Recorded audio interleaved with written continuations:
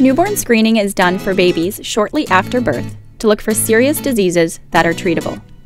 The goal of newborn screening is to find babies with these diseases before they get sick. Early detection of these diseases through newborn screening can prevent serious health problems and save lives. In Ontario, newborn blood spot screening is coordinated by Newborn Screening Ontario, which is located at the Children's Hospital of Eastern Ontario in Ottawa.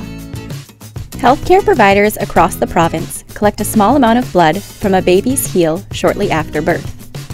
The blood is sent to Newborn Screening Ontario, where it is tested for a panel of diseases, including metabolic diseases, endocrine diseases, sickle cell disease, cystic fibrosis, and severe combined immune deficiency, or SCID. Every year, more than 140,000 babies are born in Ontario, and around 200 babies each year are diagnosed with the disease through newborn screening.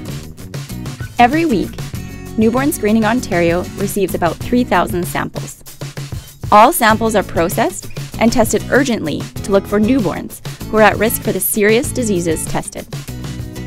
The process starts with the arrival of the sample, where laboratory technicians check for test quality and that the requisition form is complete. A unique barcode is applied to each sample and requisition form. If a sample is not of high enough quality for accurate testing, a new sample is requested. Laboratory technicians prepare samples for testing by punching small circles of the blood sample into specialized testing plates that also contain quality control materials. This allows Newborn Screening Ontario to ensure the accuracy and quality of every test. The laboratory technicians and technologists prepare the samples for testing. This can take up to several hours from start to finish. Biochemical tests are used for most diseases. A few DNA-based tests are done on some babies for certain diseases. Laboratory technologists use a variety of testing instruments to analyze hundreds of newborn samples at the same time.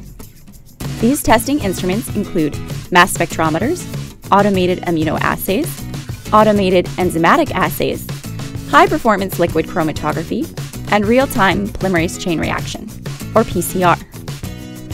At the same time that the samples are being prepared for testing, data entry clerks enter the baby's information from the requisition into the laboratory computer system to be linked to the baby's results.